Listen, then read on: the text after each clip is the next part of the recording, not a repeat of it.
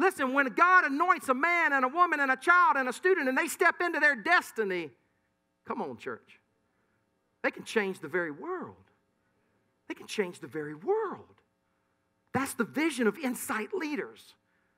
And what is the one thing that links them all together? Take out your booklet. It's in your swag bag. What is the one thing that links them all together? Here it is. What is it? Say it again. It's vision. It's vision.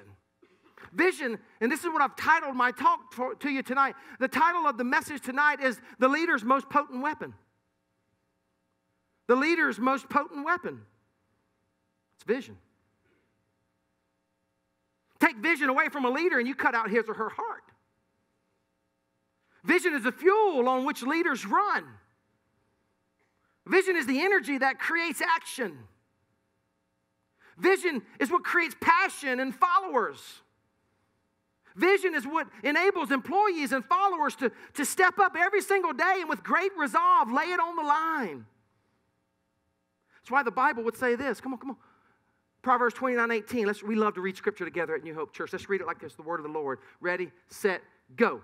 Where there is no, the people. Man, that's really good. Where there is no what? The people. I like a newer translation. I love that one. That's the older NIV, but there's a newer NIV translation that says this. Where there is no vision, the people are unrestrained.